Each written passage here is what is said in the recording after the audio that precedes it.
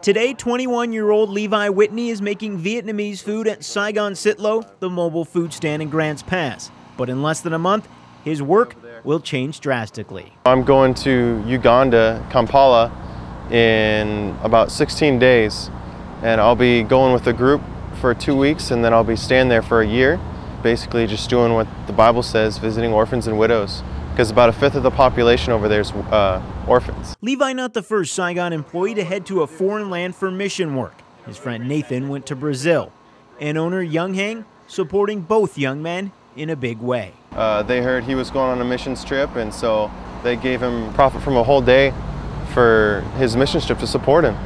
And then so they're gonna do the same thing for me, I guess, on the 20th. I'm rich from Vietnam, and I know what it is by when you need help.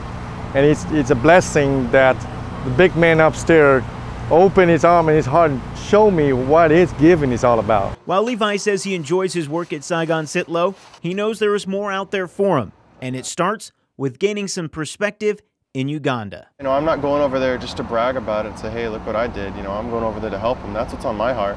So for a second time, a small food stand in Grants Pass and one of its workers making an effort to help others across the globe. In Grants Pass, Joe Camerlingi, NBC5 News. But I'm going to be staying there for a year.